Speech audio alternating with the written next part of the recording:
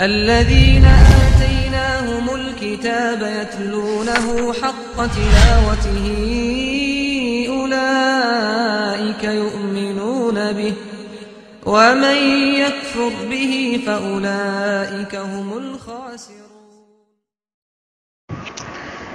وعليكم السلام ورحمة الله وبركاته সরোয়ার ভাই ওমান থেকে জানতে চেয়েছেন যে কোরআনের কোনো পাতা যদি ছিঁড়ে যায় বা কোথাও পড়ে থাকে এই পাতাটা কি করবে? আলহামদুলিল্লাহ ওয়াসসালাতু ওয়াসসালামু আলা রাসূলিল্লাহ ওয়া আলা আলিহি ওয়া সাহবিহি ওয়া মান তাবিআহুম বিইহসানিন ইলা ইয়াউমিদ্দিন।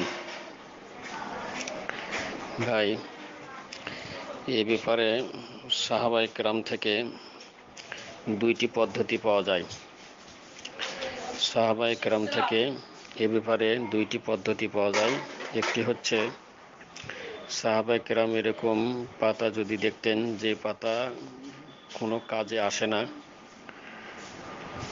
লা ইনতাফাউ বিহি, যেই পাতার মাধ্যমে উপকার হয় না, উপকার আসে না, এরকম কোনো পাতা দেখলে তারা ওইটাকে জ্বালিয়ে ফেলতেন। আর একটা ঘটনা পাওয়া যায়, যখন কোরআন জমা করতে বলা হয়েছিল তখন অন্য অন্য লোগাতের, কুরাইশি লোগাত ছাড়া অন্য অন্য লোগাতের যে কোরআনের কপিগুলো ছিল, ওসমান রাদিয়াল্লাহু তাআলা আনহু ওইগুলোকে জ্বালিয়ে ফেলার আদেশ দিয়েছিলেন।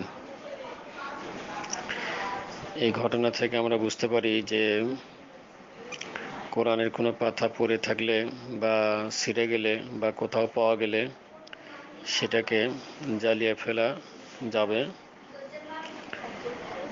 তবে কোরআন যেহেতু আল্লাহর বাণী, যদি তার অজু থাকে তাহলে সে ওটা ধরে জ্বালিয়ে ফেলতে পারে, আর অজু না থাকলে কোনো মাধ্যম দিয়ে ধরবে। সেটা হচ্ছে অজু থাকা না থাকার ব্যাপার। কিন্তু ভাই, আপনি যে ব্যাখ্যা কথা এখানে বললেন, তো ওইটা আসলে আমি কোথাও পাইনি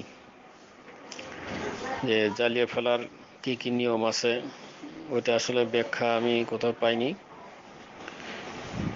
আর দ্বিতীয় নিয়ম হচ্ছে, এরকম যদি কোরআনের কোনো পাতা পৃষ্ঠা কোথায় পাওয়া যায় বা ছিঁড়ে যায়, এই ক্ষেত্রে দ্বিতীয় নিয়ম হচ্ছে পবিত্র মাটিতে সেটা দাফন করে রাখবে, পবিত্র মাটিতে পুঁতে রাখবে। এটা হচ্ছে দ্বিতীয় নিয়ম। এই দুই নিয়ম জায়েজ আছে, এরকমই ফতোয়া দিয়েছেন আল্লামা সালেহ ফওজান রাহিমাহুল্লাহ এবং আল্লামা বিন বাজ।